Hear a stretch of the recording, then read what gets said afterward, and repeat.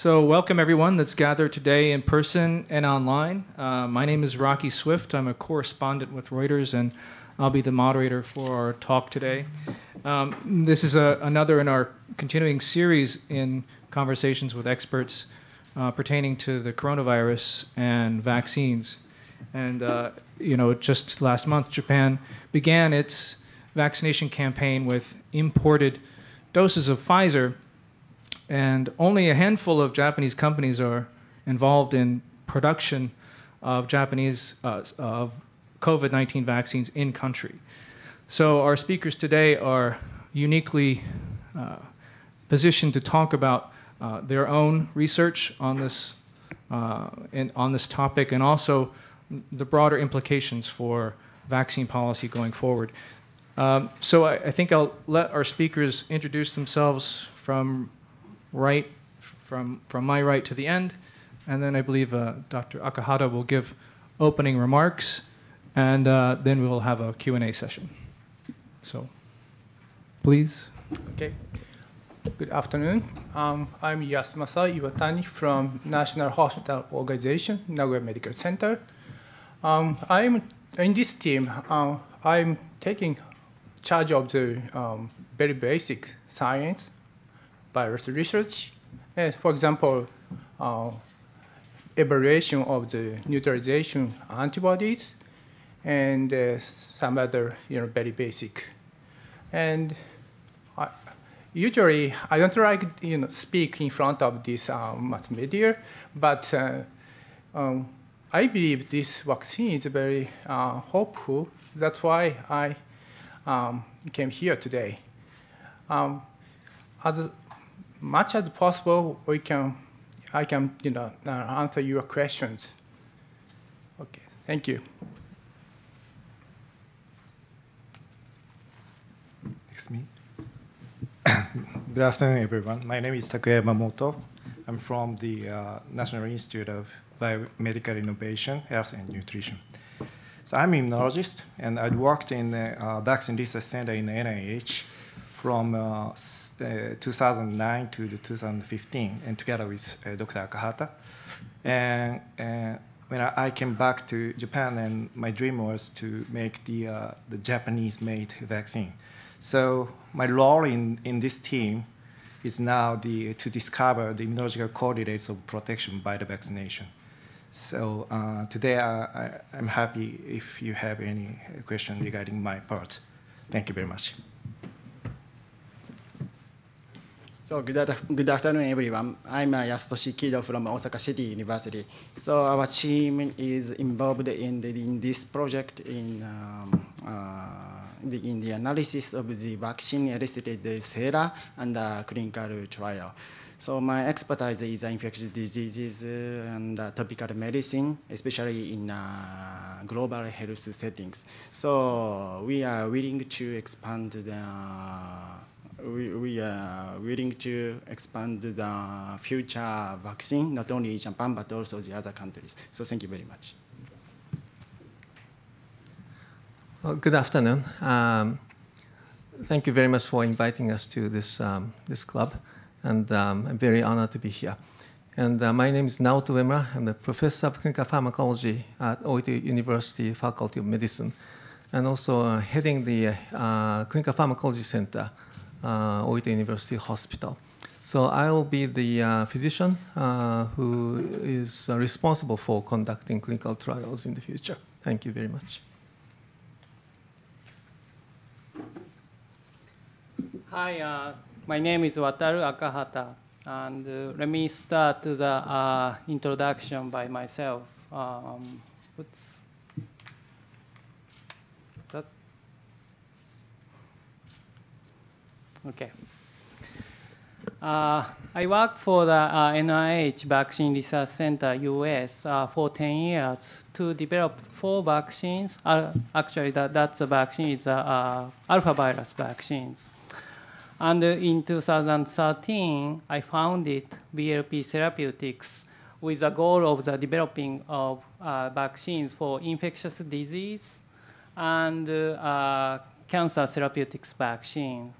infectious disease vaccine, we are conducting the phase 1/phase 2 in US, and also the dengue vaccine next year. We are going to do the phase 1 clinical trial. We plan to do the phase 1 clinical trial. For my work in developing of these vaccines, I received the NIH Director Awards as well as the Japanese government awards. This picture shows me the participating in the trial for the chikungunya vaccine, which was one of the vaccines developed at the Vaccine Research Center.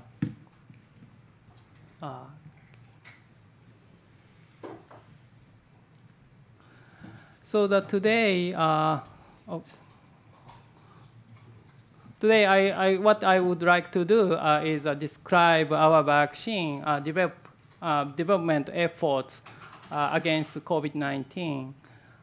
To develop a vaccine in general, I think that there are two important considerations. First one is what kind of the vaccines format do you use? Second consideration is how do you design the antigens? For our COVID-19 vaccine, we choose self-amplifying, or it's called the saRNA vaccines platform, that will enable a rapid vaccine production for all segments of Japanese population. Vaccine format can be determined mainly by the purpose of the goal of the vaccine, and antigen design is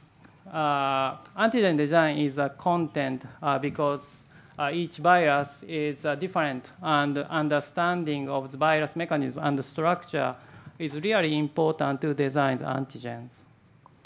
Our vaccine has two unique aspects, format and contents, compared to the others. Let me first explain the advantage of the saRNA vaccine format.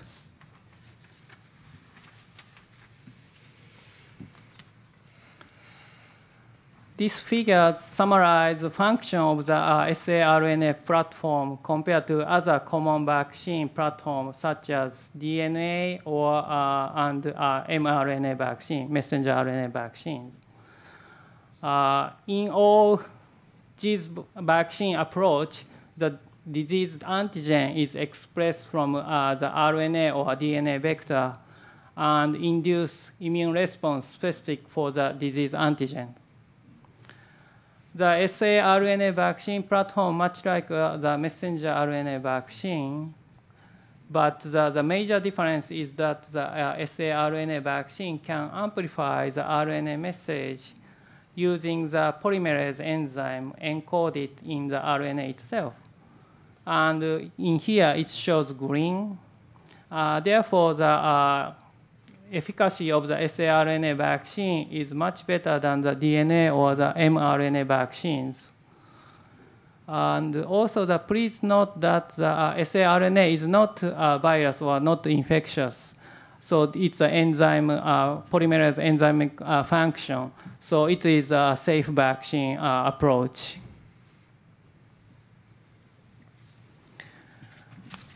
Other group, compared to the vaccine amount required to induce a compatible neutralizing antibody response between mRNA and saRNA.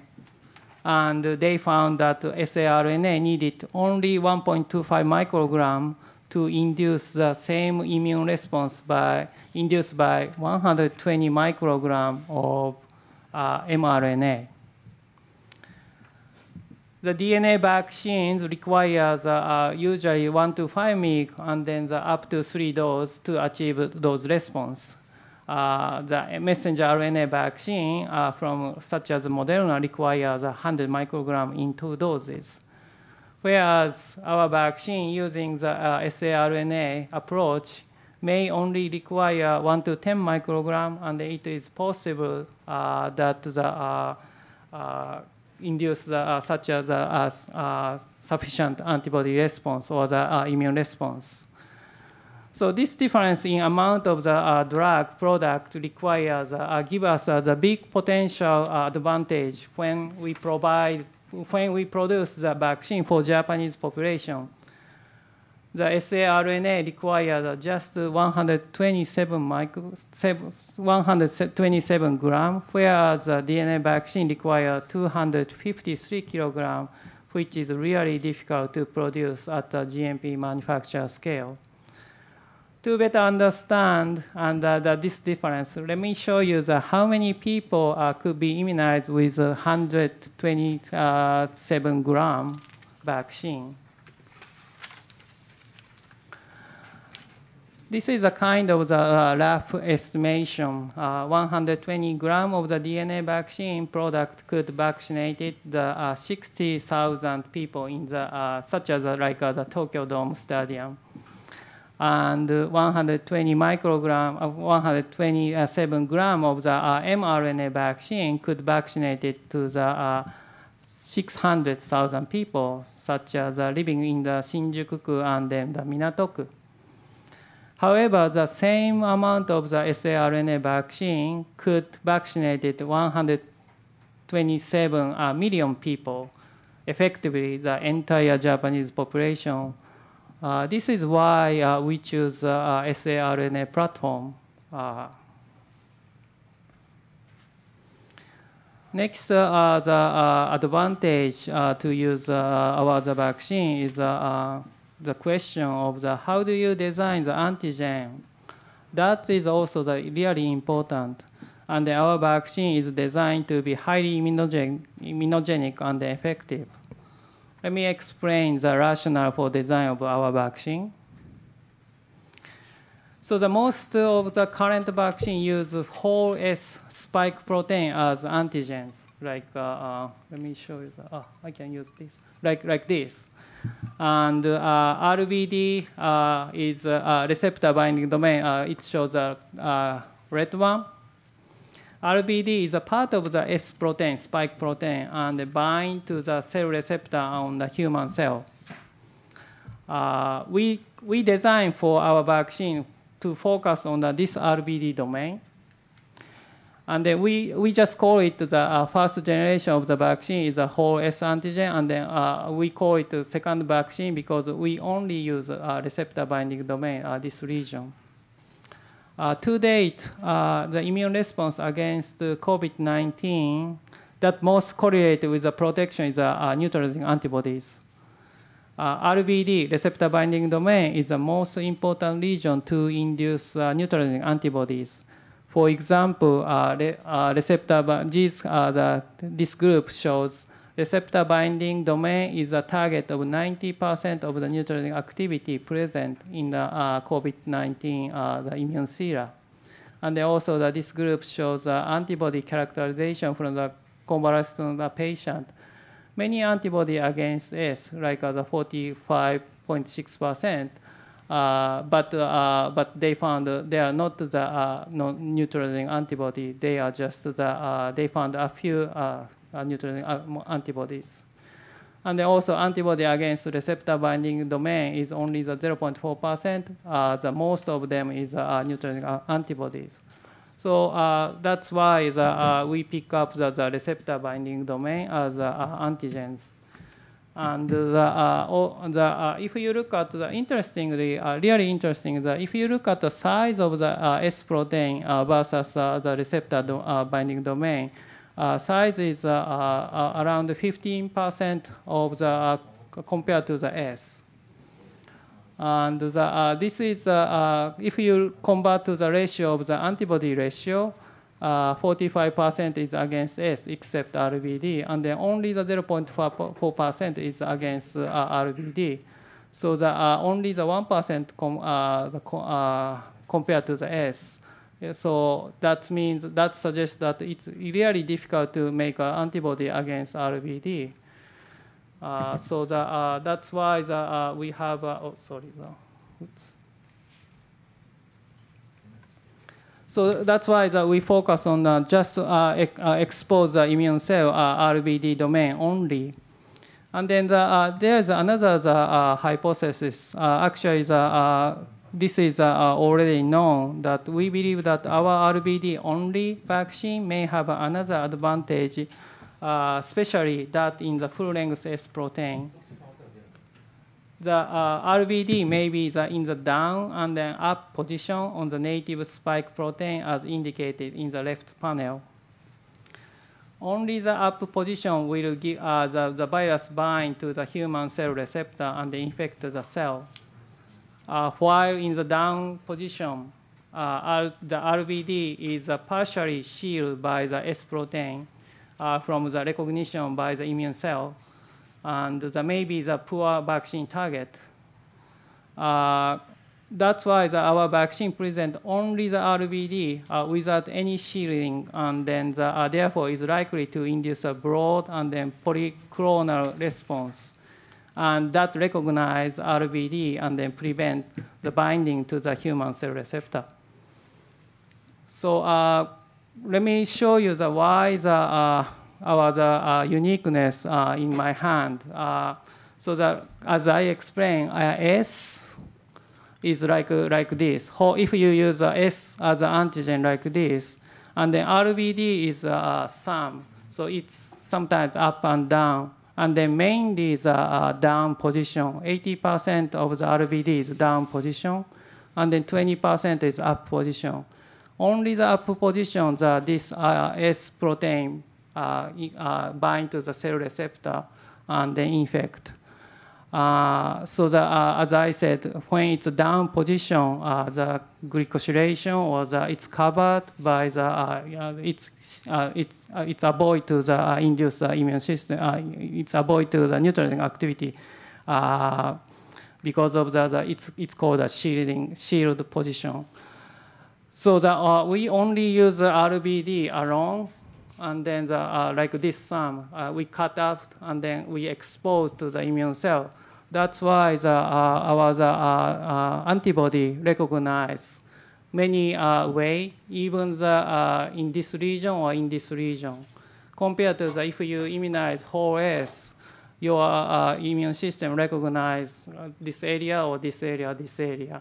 And then, but our target antigen is only the S. So most of the antibody is induced, recognized by only the RBD. That's the difference. And then this is, I can't show you the data actually, but this is why we believe that our vaccine in the preclinical data shows that our vaccine actually protect against the mutant strain. That's a completely different story compared to the other vaccine companies that developed. Because of we are just targeting the RBD and then induce the polyclonal antibodies in many ways. And then actually this sums up, this region is really difficult to induce the antibodies. But still, this is the really preliminary data, and then if once we confirm those data, we can publish those data. But so far, we are really promising the data we have, and that's the completely different the strategy which the other companies developed. This is a summary of our COVID-19 vaccine program. As I said, this is really two unique aspects of vaccine. One is a self-amplified RNA vaccine platform. This is a format. And then second is we are design of the receptor binding domain. Actually, this is a really important region. That's we are designed. So the saRNA vaccine induce effective vaccine with a very small amount of those RNA and efficient manufacture. And then second generation of the RBD vaccine induce a highly immunogenic and efficacy with a safety profile. Lastly, this is an acknowledgement slide. I really appreciate to work with those such as very high talented scientists together with us. National Institute of Biomedical Innovation, Health and Nutrition, Nagoya Medical Center, Osaka City University, Hokkaido University, and then Fujifilm is making the actual vaccine. In a GMP manufacturing place, and also the clinical stage, Oita University is going to take charge in the phase 1 trial, and then phase 2, Osaka City University, and then also the National Center for Global Health and then the Medicine. Today, Dr. Sugiura cannot attend, but he is from the National Center for the Global Health and then the Medicine. And the project supported by the AMED funding, and I really appreciate AMED funding. Thank you very much for your attention. Thank you very much, Dr. Akahata. So now we'll move into the Q&A session. That was a very detailed and somewhat scientific and complex, but hopefully we can sort of boil it down for the more simple minds, such as myself. I'll open it up to the audience. Anyone? You, sir. And when you come up, please state your name and affiliation before your question.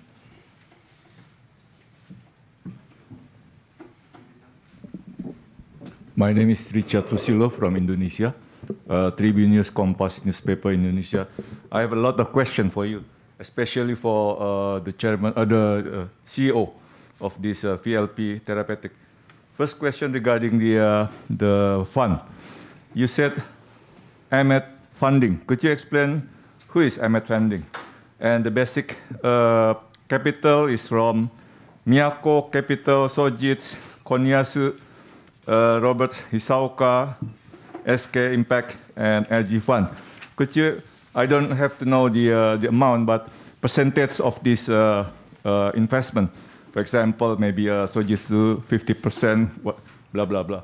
And then what is actually the name, will be the name of this, the brand name of this vaccine? Because if VLP, it referred to chikungunya virus in 2009. So I want to know the name, will be the name of this vaccine. And then after that, how about your target, the fully final process of this vaccine? When will be, and also regarding the approval also. Have you applied for this approval to United States and Japan, government of Japan? And then also, maybe we should stop there. Okay. That's a lot. So if we have time. Last one. All right. Distribution to overseas. I need to know your planning of distribution and for overseas. Thank you. Okay, that was a lot of questions, but basically the funding. Can you overview the funding, the name of the vaccine, and the approvals? Yes, the timeline would be interesting, and overseas distribution. Yep. So let me clear this project. So this project is completely funded by AMED. COVID-19 vaccine program is funded the AMED. And then actually those Series A story is a completely different story. So sorry for the mixing up. The VAP Therapeutics US receives the Series A funding for the mainly making the cancer therapeutic vaccine. So Sojitsu and then also the Conicius is also the Japanese company, also supported for the US project, COVID-19. It's completely separated project. But also the main technology using this self-amplified RNA is same. Because of this is a platform technology, so that we found that we can apply to the COVID-19 vaccine development as well as the cancer therapeutics vaccine. Is that okay to answer your question? First question, so that's separate. And second question is what's the second question? The name. What's the brand name? VLP is stand by the virus-like particle. Virus-like particle is actually the exact mimic of the native virus appearance. But without genomic RNA, scientists call the virus-like particle. So it's non-infectious, but it's actually the appearance is exactly native virus. So it's a really good vaccine. So that's what I found at the NIH Vaccine Research Center. We create the alpha virus VLP as with the stabilized particle. And then that's become a really good vaccine. That's why I really like the virus-like particle concept. And then the virus-like particle concept already is known, like a HPV vaccine or the other vaccines. Sometimes they use the VLP. I found the alpha virus VLP. That was the first time we can find it. And then once you have the VLP, it's become a really good vaccine. The Replicon project and this self-amplifier project is also using the alpha virus genomic RNA. So I'm focused on also the alpha virus making the structure. The VLP is outside. Inside is Replicon is using the alpha virus the RNA mechanism. So the VLP and then the self-amplifier technologies. You may think it's slightly different, but for us, it's the same. We are utilize the alpha virus function or the mechanism. So you haven't decided the name of the virus, the vaccine? Oh, the name of the vaccine? Name of the vaccine, we have the code name, COVID-19 vaccine, we have a code name, but it's not the actual the name of the, we don't decide yet. And approvals. Approval, yes. It's far in the future, perhaps, Yes, but yes. can you speculate? Yes, roughly this year Q2 we want to initiate the phase 1, and then the Q4 we want to initiate phase 2, and 2022 we want to get the approval. That's our timeline. International distribution, definitely. If we can approve this vaccine is a really good vaccine. Actually, the small dose, it's easy to manufacturing, and then also it induces really high immunogenic neutralizing antibodies. I really want to contribute. We really want to contribute to the world. So that's why. Let's see how we can approve the.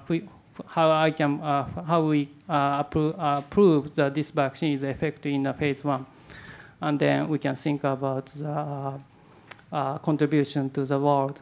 But all of the people in here want to contribute to the world, to support the people in the world. That's sure. Thank you. Would anyone else from the panel like to discuss any of those issues, or just wait for other questions? Somebody? No? Okay. Anyone else from the floor?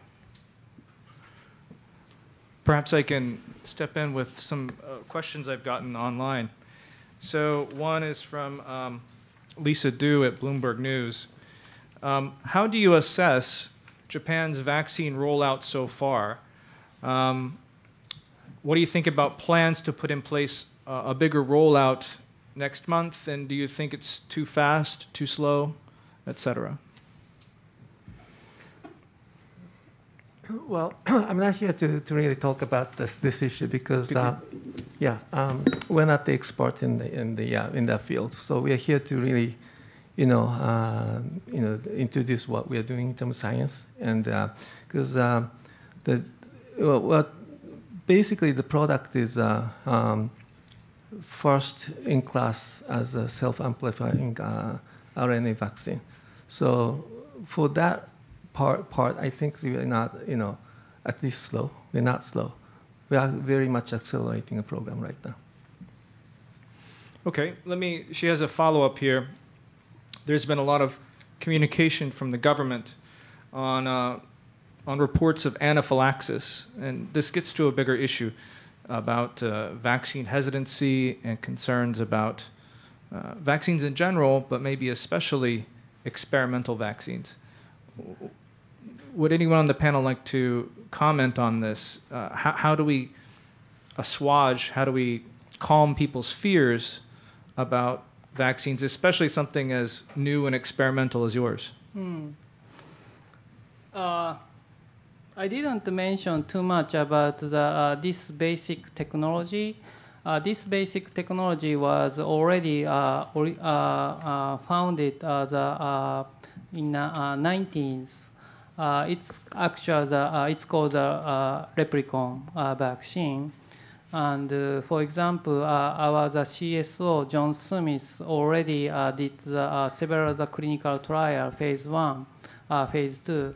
Around 500 people. Actually it's called AlphaVax company. They already performed the clinical trial, and then 500 people they found it's safe vaccine. So already this technology is proved safety. Although we are using the more advanced way. Because of the 90s, they are using the virus particle and they insert the RNA, but that particle cannot replicate it, so that's non-infectious.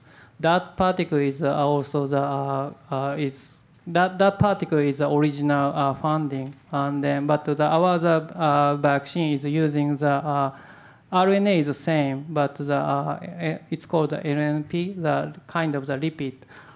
We are using lipid same as Pfizer or the Moderna or the messenger RNA vaccine platform technology. So recently all the vaccine technology is really advanced, and people try to speed up to make the vaccine as soon as possible. So that those LNP method, the technology is really advantage to open the new field. Is that okay? Answer your question? I think so. Any other questions from the audience? Yes, sir. Associate member の塩村です。スライドの4番がちょっとよく理解できなかったんですね。You can ask in Japanese, and then Yes, I Ms. know. Joyce will. I know she's a perfect translator. I know. このスライドの4番がですね、よく理解できなかったです。でこれはこのワクチンのプロダクションが容易だと言ってるのか、それともこのmRNA なんですかね、その RNA を体内に投与したときにこれが自動的にアンプリファイするということを言ってるのか、ちょっとよく理解できないんで、もう少しちょっと分かりやすく説明していただけませんか。So I'd like to ask for a further explanation of the slide 4 and about particularly the self-amplifying functions within that and the explanation of this diagram in more detail, please. では日本語で、説明させてください。ですね、おっしゃる通り、このテクノロジーはですね、RNA が一度細胞の中に入ると、この、アルファウイルスのエンザイムが RNA をアンプリファイ、RNA を複製する仕組みがあるんですね。で、この RNA を複製する、すみません。Maybe it's better to explain shortly and then translate. And Okay. So we'll go back and forth. Give back her a and pause. forth. So the one sentence I will give you. Okay, so I'll explain until now. So yes, you are correct in regards to this technology. Once the RNA is comes inside the cell in one time, then it does have this process where it goes to amplifying the alpha virus enzymes. So それでこの RNA がここで増えます。これはmRNA ワクチンと同じプロセスな mRNA ワクチンは RNA からタンパク質ができるだけなんですけども、我々は RNA が一度増えて、この RNA からこのワクチンを作るんですね。ワクチンを作るっていうか抗原を作ると言った方が正しいんですけど。And so first of all, we can see here as the RNA then here increases or amplifies, then it does go through the same process as it does for an mRNA vaccine as well, where you can see the protein then developing from the RNA. The difference in regards to our vaccine is that once this has been produced from the RNA once, then we take it from there in order to create the virus, or what could be referred to more specifically as creating the antibodies. だからここのシステムは非常に mRNA ワクチンと非常によく似てて、抗原 RNA を細胞にデリバリーしてプロテインができるんですけども、ここのプロセスだけがちょっと違っているので非常に効率がいいということで、非常に少量でもですね、きれいに免疫をつけることができると。And so this system indeed is very similar to that system of the mRNA vaccine, and as it is delivered to the cell and so on to make the antibody. The difference here is in the particular part at the bottom of the diagram. Because of this difference within the process, it allows it to be produced or just very small volumes to be highly effective. 親指のところの認識する RNA をすみません、もう少しマイクに近づいてすみません、ごめんなさい。すみません。親指のところを認識する RNA を作られて、それにアルファバイラスから持ってきたエンザイムをくっつける、それがワクチン全体の形という理解でいいんですか？少し違っていて、もう少し正確に言うと、RNA 自体はレセプターバインディングドメインを発現する遺伝子が入ってます。その RNA が一度増えます。And so, first of all, to be more accurate, within the RNA itself, there is the receptor binding expression there, we could say, and it has the gene within that, which is part of the process here. で、その RNA が増えた後、タンパク質に変わって、こういった親指の形を、親指のところだけがきれいに細胞で発現されて、それに対する抗体ができると。そうか。And so when that RNA is then amplified, this is what then becomes the protein, which comes into the thumb area, which you were referring to then, which forms the... そのアルファバイラスから持っ If て you きた don't mind, sir, Yes. we have a lot of questions Yes, to I go on know. here, so Yes, if one we more have question. time... One more question. That's a very important one. I heard that you have some enzyme from alpha virus. So you put that enzyme to that RNA. そうです。 Okay. Yes, that's correct. Let me move on to a couple of questions from Dennis Normile from Science Magazine. He says, with many COVID-19 vaccines already in use, will there still be a need for additional vaccines when your vaccine completes clinical trials? So, I mean, you said it might be ready by next year, but will we still need it by then?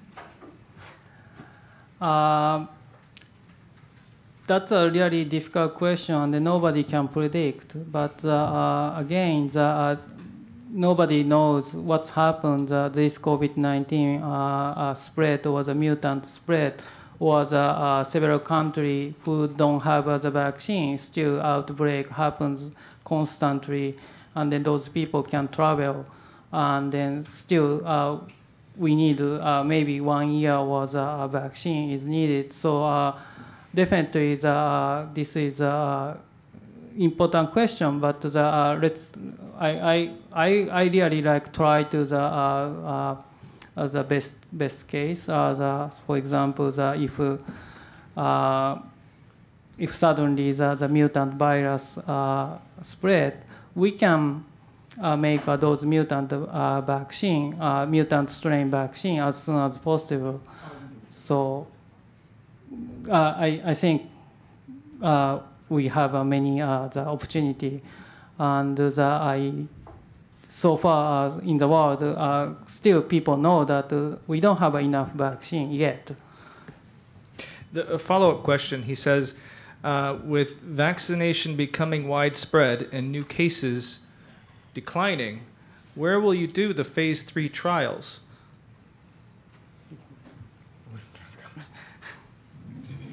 Yeah, this is also a very important question to be approved of this vaccination.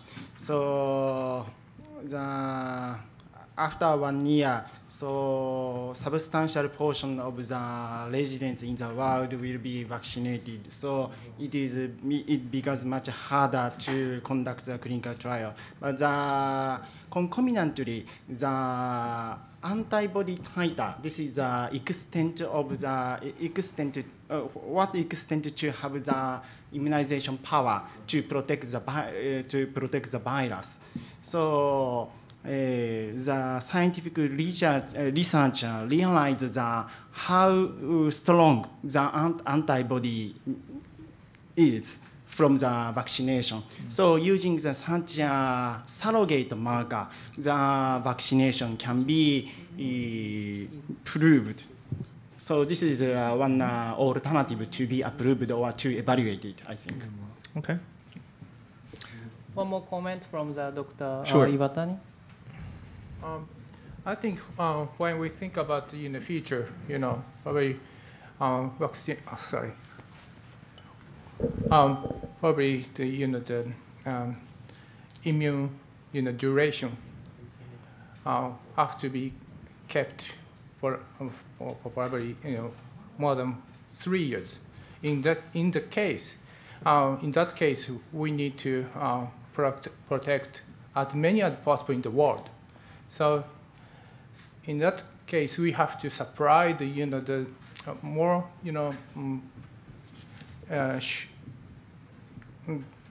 very secure and very effective vaccine in future.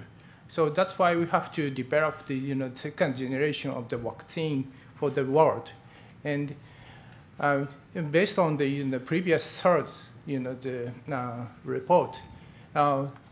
In case of the SARS, after 2 or 3 years, the patient loses the immune activity against the viruses. So in that case, we have to keep the immune system as much as possible in future. So that's why we have to keep the developing for future in the world. Thank you. I have another question here from online. This one is from Eric Johnston at the Japan Times, and he directs this to Uemura sensei, Kido sensei, Iwatani or Yamamoto sensei. And he says, as climate change advances in Japan, creating warmer temperatures, are there specific diseases or viruses that are more likely cause pandemics in Japan in a few years' time? If I could add like a bit of context, Japan was largely spared SARS and MERS. There were almost, I think, no cases of that. But, this is a case where coronavirus did get in Japan. So do you think that could be connected to climate change? In my personal opinion, the climate change doesn't matter so much for the pandemic, rather than from the viewpoint of the geography in Japan. The geography much contributed to be protected from the pandemic rather than the climate change, because this is islands. This is natural protection. Right. Just in my opinion, but probably that the mosquito-related viruses, such as dengue or chikungunya, those are probably related with the change of the temperatures, and the lives of the mosquitoes are changed because of the climate. Is there any danger that those kinds of mosquito-borne illnesses? No, I mean, I'm saying that the mosquito, the viruses related with the mosquito. Right. Those are, because if you see that the dengue viruses in Japan, you sometimes see that some of the patients who got infected with the dengue. So, we cannot predict exactly, but maybe, those, like even chikungunya. Okay. Any questions from the audience? Could I confirmation from Akahata? Please. You are saying about the mutant. So are you planning for this new vaccine, anticipate for this new mutant from England, from South Africa, from Brazil, from Philippines, etc., etc.? So far, our vaccine induces enough neutralizing activity, same as the wild type. So we don't need immediately to make the new those new vaccine. Although we are watching all the mutations, and if we really need it, we are going to make it. And then also this is the strength of our vaccine platform. We can make very quickly against those mutants. South Africa, Brazil, those 484K mutation is of course it's important, but so far our vaccine can react to those strain. I have another question from our online viewers. This is from Pio D'Amelia from Italian media.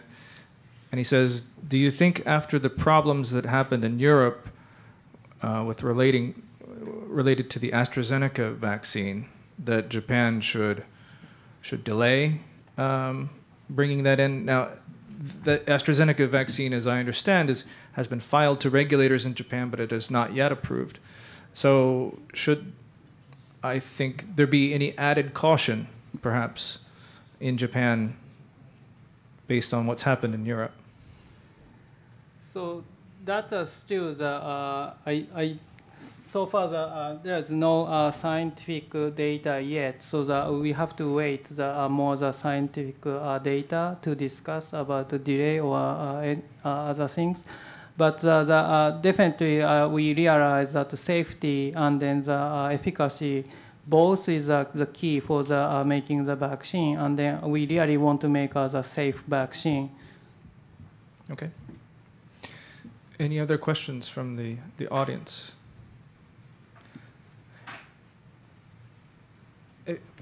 If you would allow me a question, actually, I'd like to sort of try to boil down what I think you're saying is the major strong points of the VLP therapeutics. Number one is that, from what I understand, you can make a little bit of it, and it goes a long way, right? So you can make it quickly. And then the second, I think, point you're trying to make is that you can adapt it quickly as well.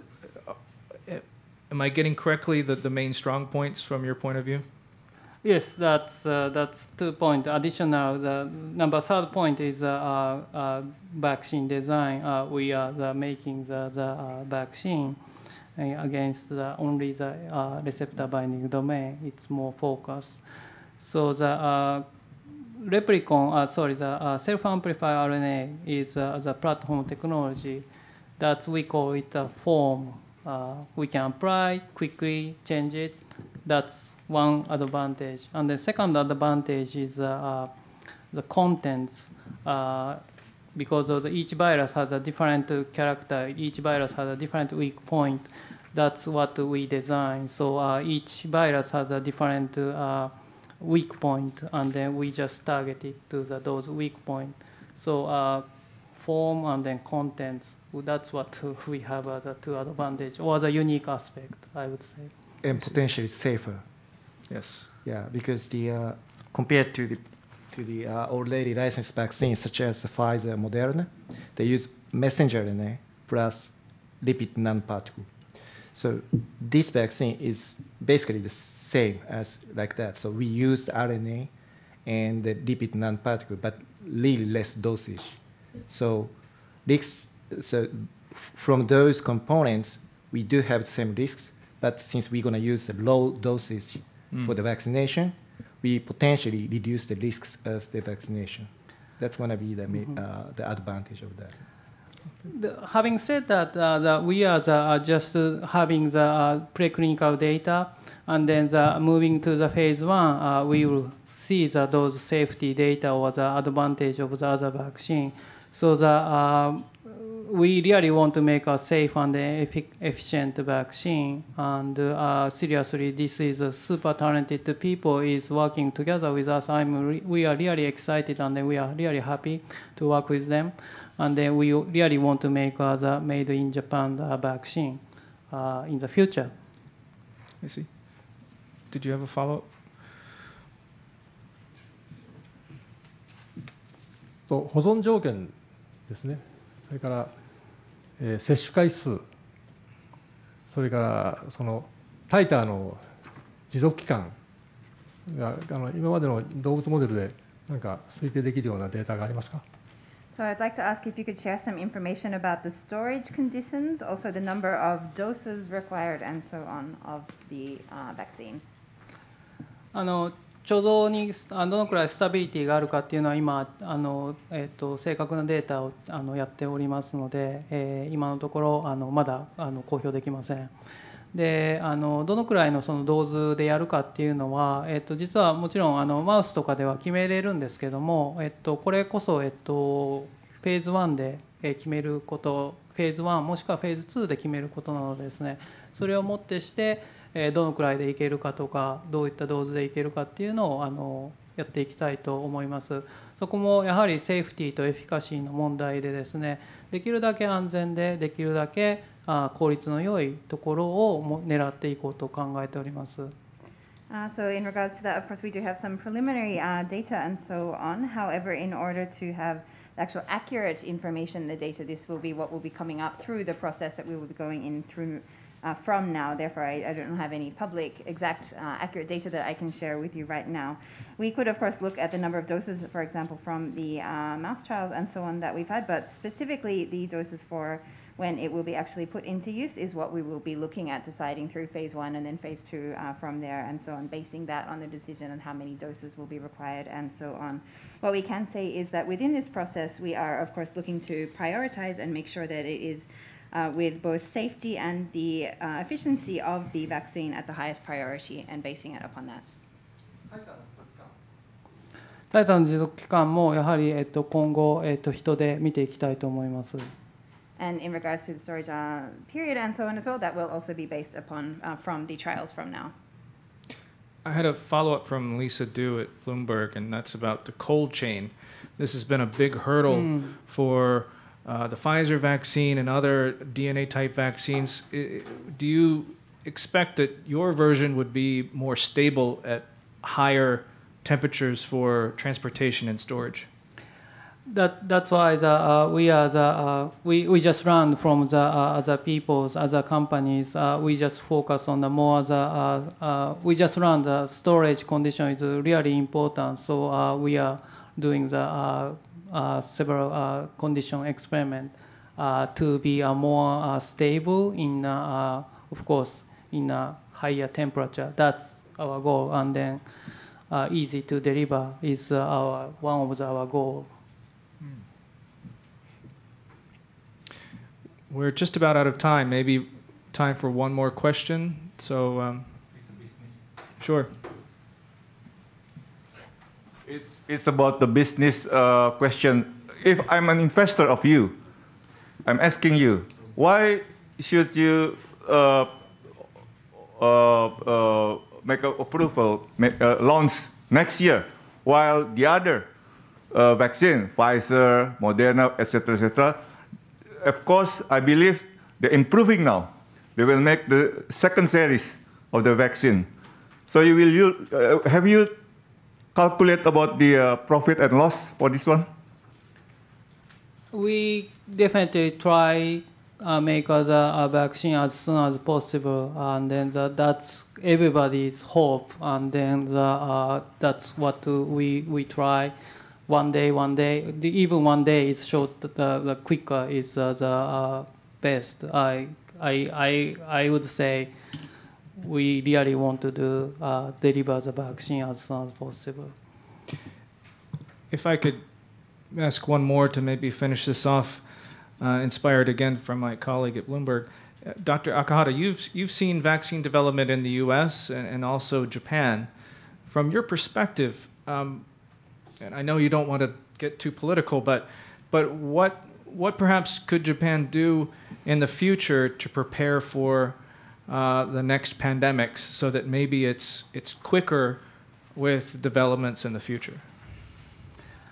I am not in a position to comment to the Japan versus U.S. difference, but it's in my opinion we just learning. Everybody in the world, people is learning this process, and then we just learn the outbreak happens, and then that outbreak, once it happens, vaccine is needed, and vaccine can the one of the solution to solve this outbreak. And then in the future, definitely those the outbreak may happen. Then we can quickly react more than this time. That's only my comment. Is that okay? Sure. I think we'll bring the Q&A to a close, but since we have such a big panel, I want to see, do any of our guests have any final words? Any messages for the public about relieving concern about vaccines, or no? All right. Well, thank you again for all of you in attendance and watching online. It's been a very invigorating discussion, very enlightening. And as a tradition in our club, when we have guests, we offer them a 1-year complimentary membership. So I hope you will come and join us for a drink in the bar sometime, so carry on the conversation from there. So thank you all once again. I'll gavel us out and bring this to a close. Thank you. Thank you.